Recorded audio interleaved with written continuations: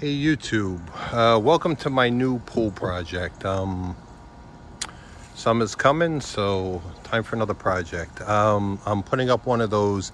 It's a Bestway or Coleman or Intex soft wall pool. They're all pretty much the same. The one I have is a Bestway 20-foot round. Couple of things I've actually already done is, this is the area where it's going. I picked up some marker paint. Basically, I wanted to figure out exactly where the pool is going to sit because you need to level the ground. And I don't know if you can see that in the video, but my ground is not level. Hence some of the topsoil I have to level things out. The only thing I did was I measured in the middle halfway and I put a stake down and I tied a string to it, which is half the distance. In my case, 10 foot. I just went a couple inches over 10 foot. And I took some marker paint and I literally walked around with the marker paint and I sprayed a circle just so I could have everything marked out. Now what I'm doing is I took a couple of stakes and I put them in the ground past each corner and I'm laying that out now. I actually just stopped because figured it was a good time to at least start the video. This is gonna help me level everything out. Basically what I'm doing is I'm tying a string to each one of the stakes on the corners. Then I'm gonna use my level and make the string level, and then it'll give me a pretty good idea of how much soil I need to add and where I need to add it. So anyway, that's where I'm at now. So I'm gonna finish tying up my string and then I'm gonna level everything out. All right, so I laid out my string on all sides. If you could see from here, I got quite a gap that I'm going to have to fill. I'm going to fill all this in with topsoil. I'm not going all the way to the corners. I'm going to go around where the pool is, but I got quite a bit of topsoil. See, so I'm high here, but I'm going to have to fill down here. So if you can see that, this way it'll get me mostly level. It doesn't have to be perfectly level, but you want it to be within reason. You need a mostly level surface. Anyway, now it's time to fill it up with some topsoil. All right, so I need to pick up more topsoil, but this is a good start. If you see now, I don't know if you see underneath, but this part is actually level, but I need to fill in and I'm gonna have to level the whole thing. So I still need a bunch more, but we're getting there. Okay, YouTube. So I finished leveling everything out. I actually, because I went so thick, I went as thick as one of these garden blocks, which is about 5 inches. That's sort of a long way to have to level. So I actually put up a retaining wall. Probably could I have gotten away without it? Maybe. I don't want to have a problem with it. So this will hold back all the soil for the pool just fine. So this is it. Right now I'm in pretty good shape. I'm pretty much ready. Everything is pretty much level now.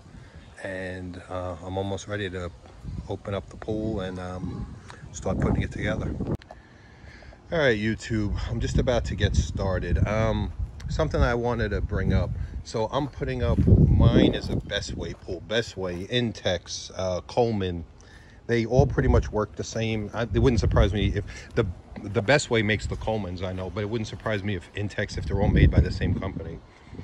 I had an Intex one years ago, and that one came with a tarp to put underneath. This one actually didn't, so I actually went out and bought one because I do think the tarp is important to have, just to give you that extra layer of protection if you're going directly on the ground like I am here. So I'm going to lay out the tarp and we're going to get this started.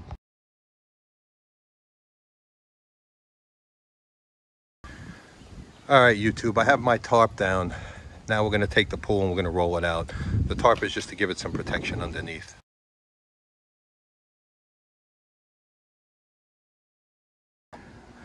All right, so we've laid out the pool liner itself. We have it generally where we want it. Now we're gonna start putting in the top rails and the poles. So that's our next step. All right, YouTube, we're gonna start putting together the top rail, but I wanted to show you something first because the directions, no surprise, are terrible. So the way this works is these are the corners for the top rail, and this is the rail that goes through. So the piece that has this end, those go through the top. You'll see that in a minute. And these are the legs. So the legs go through the bottom. Basically, the difference is really that the legs look like this. They don't explain that to you, so it takes sort of a couple minutes to look at it and figure it out, but that's how that works.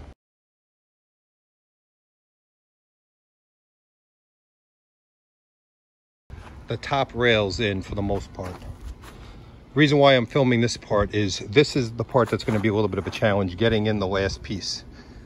So what I did is I didn't put in the pegs for this on either side yet because we're going to slide these back. I'm actually going to hand this off to my assistant. All right, let's try this. Hold on.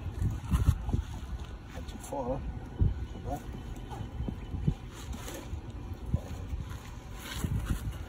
Yeah, cut it, Kim. A little bit more. Now wait, very slightly. There we go.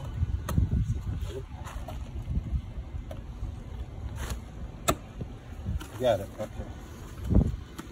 All right. So we got that in. Believe it or not, that went a lot easier than it sometimes does. Sometimes you really have problems with the tension on this. Next up is the legs, which we're going to start putting in. A couple of legs. We're going to have to dig in our stones to do that too.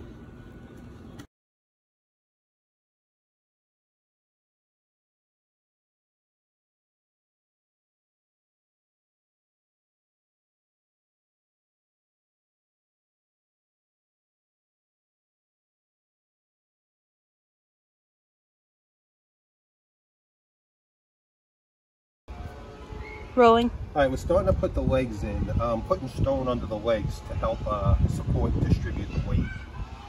Works much better. You got to make sure these legs are level, left to right and front to back.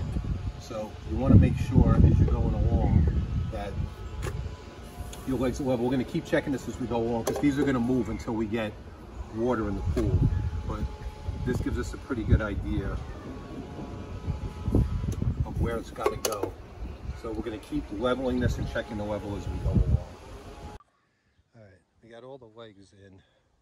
Now we're going to have to level these as we go along, but let's put the ladder in. We're going to go inside the pool now and we're going to start pushing out the wrinkles. That's going to be our next step. Okay, so now we're in the pool. We're starting to put a little bit of water, but first thing we're doing is you got to try and get all the wrinkles out.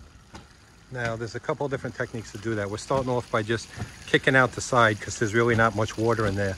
Once we get a little bit of water in there, we'll show you what we're going to do to try and get the rest of the wrinkles out. Okay, so now the idea is we're putting a little bit of water in the pool. We need to get the wrinkles out. The best way to do this is to put two people in the pool on opposite sides of each other and do a little jump and kickbacks at the same time. Go ahead. And keep moving around the pool. Kim. Wait for her. I'll do it again. Yep. Go ahead. Yep.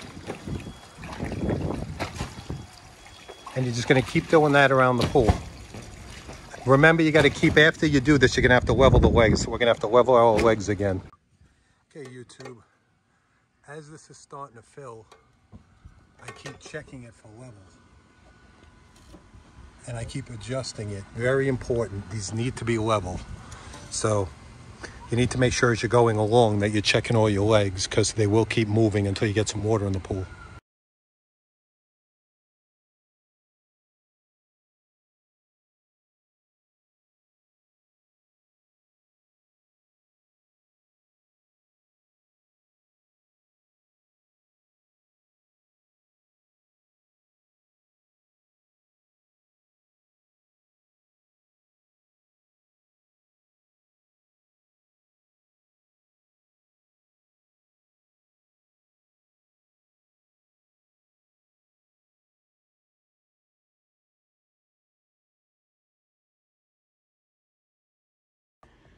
All right, we're to the point now where we're actually starting to connect the filter, but I want to show you guys something.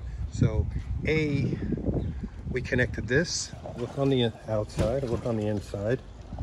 So we connected that into A, which goes to one side of the filter. What they don't explain is, so on my pool we have 2 Bs. So each one of the Bs we've put in here, and then they're going to connect with that T connection and this hose, and then they connect to the other side. Why they do it like that, I'm not really sure. I actually bought a heater that I'm going to put in between there, but we're going to get everything connected up correctly first, then I'll worry about the heater. But that's how that looks like it goes. All right, so we have this on now. That's the way it worked. Put it on with that clamps. I'm going to have to change those out for better clamps. The ones they give you are kind of crappy, but that connects to there, that connects to your filter, and that's basically how it goes for the filter. The instructions are absolutely terrible, so you're gonna have to figure this out on your own. Or if you watch it here, maybe it'll give you some insight. All right, let's keep going. All right, so the pool's almost full. It's got about another 7 or 8 inches, and then I should be all set. I'm showing this from the top of my deck just so you can get a better idea of what this looks like, but this really came out great. Couple of things. One is I was able to I found a heater actually for the pool that runs on 110, not 220. So it's I think 120 volts. I forgot the name of it, but I'll actually put the link in the description for anybody that's interested in it. But it's the only model I found that actually runs on 110, so it's pretty cool. So I still have to connect that up. I ordered a hose online. I'm just waiting for that. Maybe I'll even do a separate video on that. We'll see. But besides that, this project's good. Very important to make sure you try and make things as level as possible and keep it level. But besides that, I think this is going to work out great for the summer. We're looking forward to it. Anyway, if you like this video, give me a thumbs up and subscribe to my channel. Have a great day.